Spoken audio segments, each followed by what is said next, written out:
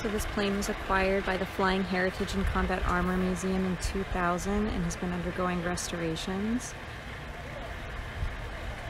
The whole plane is original. The Jumo engines are original as well, with a few modifications to make sure that nobody blows up in this version.